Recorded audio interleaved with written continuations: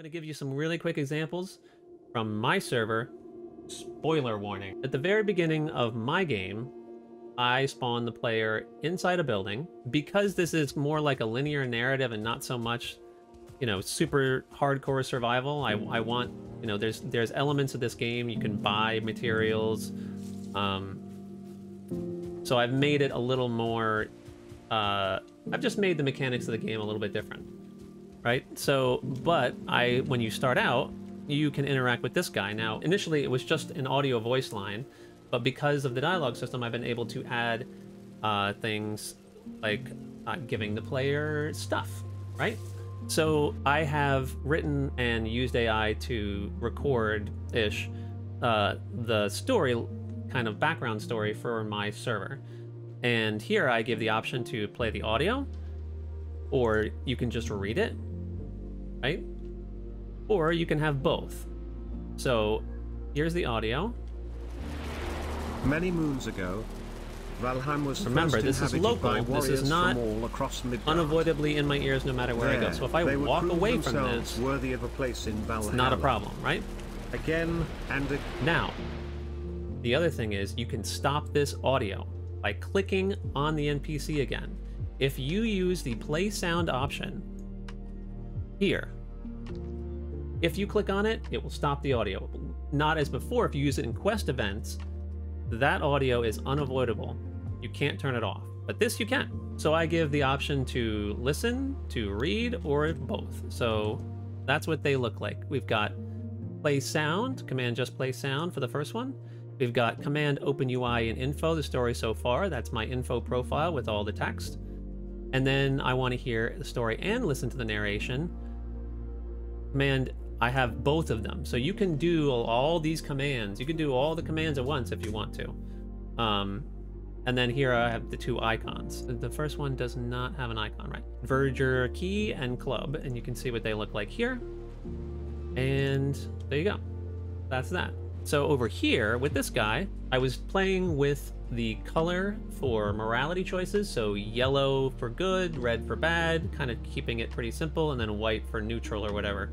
So here I've kind of got the beginnings of that with yes, you know, I can give you something to start your first quest. Do you have something for me? I guess what's in it for me, and no way, I don't need any help, I'm a pro.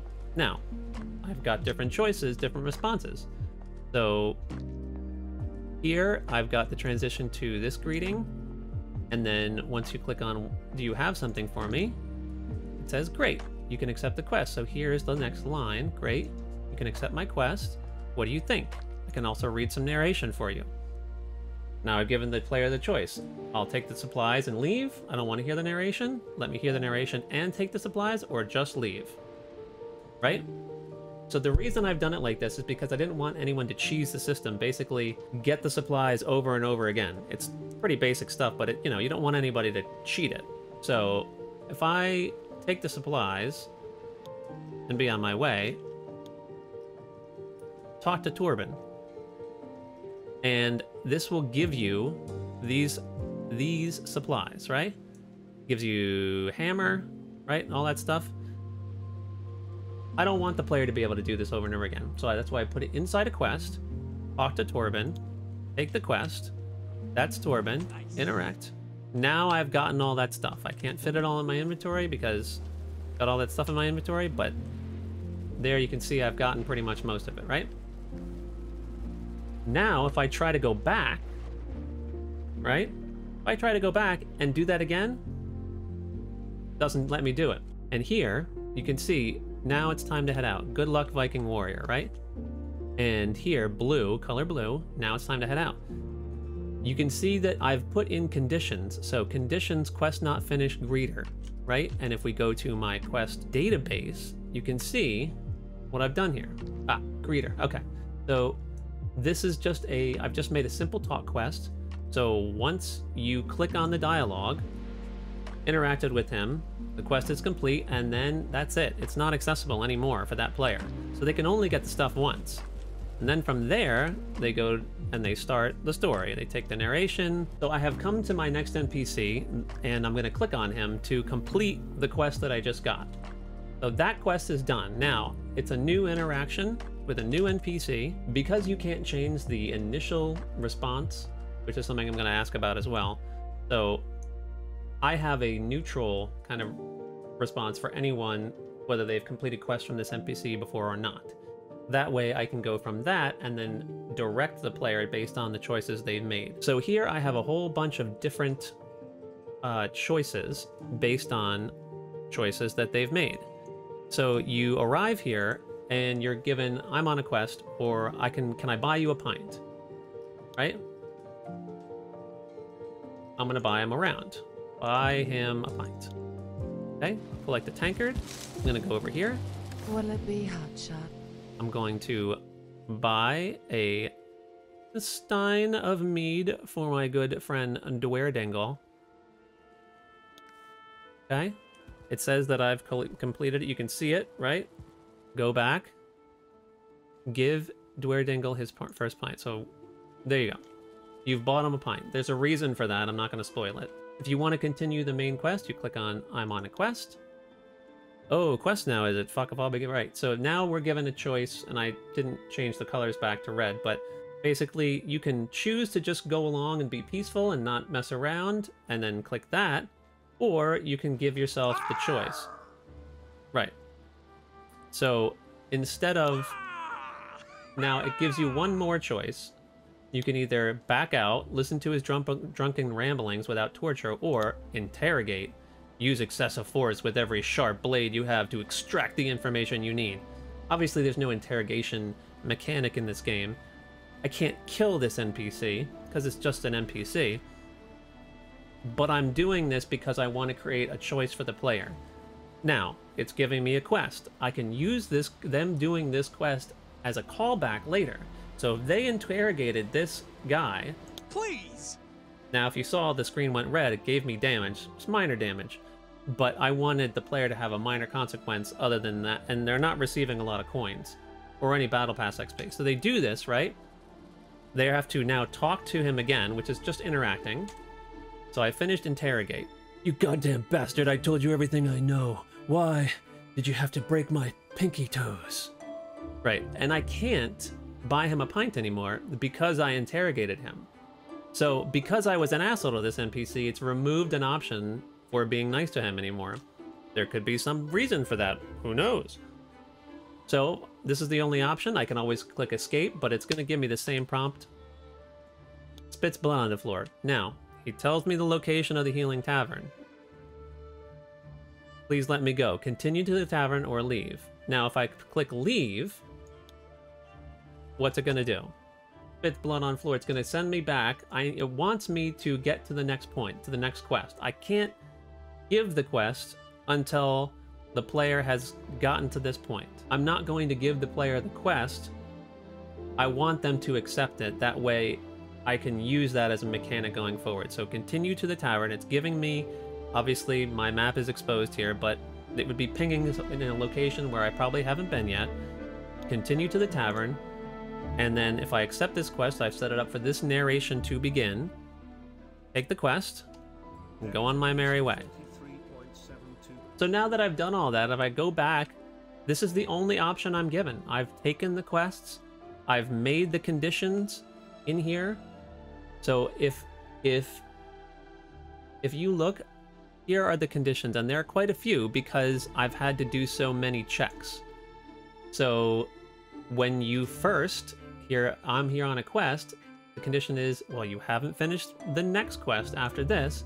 You haven't finished the bad quest, like come here and interacted and already interrogated him, and you haven't finished the good quest either. And you need to make sure that you have at least finished the first quest, which is main quest 0, and that you don't actually actively have the next quest, trying to, like, you know, cheese the system. That's a lot. It's probably too many conditions that are necessary, but I was just trying to cover my bases to make sure that the player wasn't allowed to redo any of these options again. It's supposed to be a one-time thing. They go in, they leave, they move on to the next thing. So that's basically what I've done here. I would have to reload the quests and change their cooldowns or wait to show you what the other option is. But basically, I've used that and set that up so when you make that choice, that quest, those quests that you've completed, interrogate Dwerdingle, now has an impact later on in the story. So maybe you might get a different quest from an NPC because you did something bad. Maybe that choice makes it so you can't get a quest, or something is way harder later. I don't know. So from this point, again, narratively, if I'm just thinking about this as a narrative construct, now I've got the player going to this location that they've just gotten pinged from their map. So in my world, I've made it so there's multiple bridges spanning across here. You know, it's still an adventure game. It's still Valheim. You're still supposed to be building a settlement somewhere, but, you know, it adds this other element of gameplay in it, which is, I think, pretty fun. Okay, so I've spoken to Dwerdingle. I've gotten the quest to go speak to Balrog here at the Healing Tavern.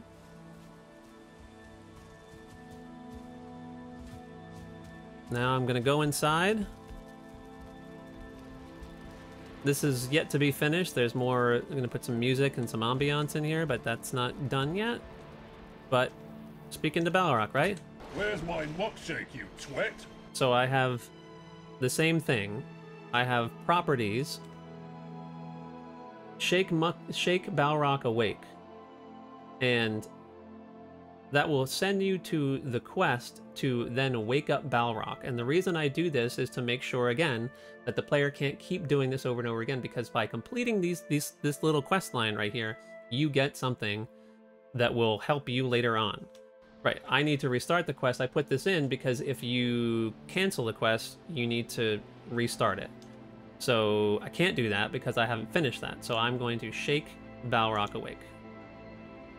Shake this hulking armor-clad giant so you can get some answers. And it's just a talk quest. It's just talking to him again, but I do that so I can get the prompts I want for the player when they start the quest up. So I'll interact. Who in Baldur's Tane to you? Oh, sent by the king, eh? What's that you say? You're also an asshole? Just kidding. Oh, I know you didn't say that. Don't say much of anything, do you? Well, look, I've heard about the Duke gone missing. So now I've got a choice. Let's say I walk away, right? Let's say I walk away, or let's say I haven't completed any, you know, the rest of these quests. But I have Awakened Balrog, and it's given me that check. So you have Awakened Balrog is condition quest finish, wake Balrog up, which is a quest.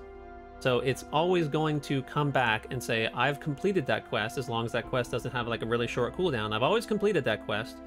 Now I'll always get this prompt. So I've awakened Balrog. Here's the dialogue. Go and fetch Balrog his muckshake from the bar, right? So here's the muckshake quest. It's not just a boar. I've got his character spawning in through quest events if I complete this quest. So I go to the bar, get a muckshake, come back. What in...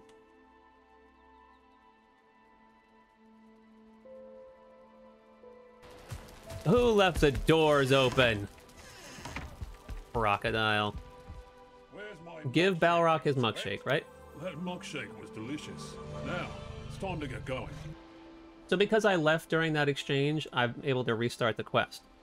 And I left that option in because of this exact situation. Someone didn't finish the dialogue and goes back. What are they supposed to do? The conditions need to be met. So I left this option so they can start the quest over. Now it's pinging the tower. It's pinging the bridge to take me to the tower. It's actually wrong location. It's supposed to be down here, so I gotta fix that. But sounds good. Let's get going. I'm not ready. You can come back. Sounds good. Let's go. Now I take this quest. With Balrog at your side, you have been given an inside scoop as to where the Duke might be shacked up. Okay. You're supposed to get Balrog as a companion, basically. When you get the muckshake, it's supposed to spawn him in. I don't know exactly why it wasn't, but that's not really a problem right now. Come here. Slow down. I did increase his speed slightly to make him keep up a little faster, and he probably needs to lower his health because it's way too much. But basically, you take him, you go, you know, down here to the... I'm just teleporting to make it faster.